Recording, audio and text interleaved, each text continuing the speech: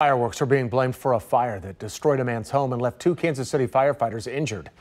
When firefighters reached the house at 33rd and Vales, it was engulfed in flames. Neighbors tell us the man who lives here was sleeping on a couch on the porch, and that may have saved his life. If he'd have been in the house, because he's kind of crippled, he'd have died in there. That man is now staying with family. The two firefighters were both treated at a hospital and released. The Overland Park Fire Department believes lightning set a house on fire. Firefighters responded to the home on Kaylin Road after 1 o'clock this afternoon. They did manage to get the fire out after about 25 minutes. Nobody was hurt here, but the home has considerable damage and cannot be reoccupied.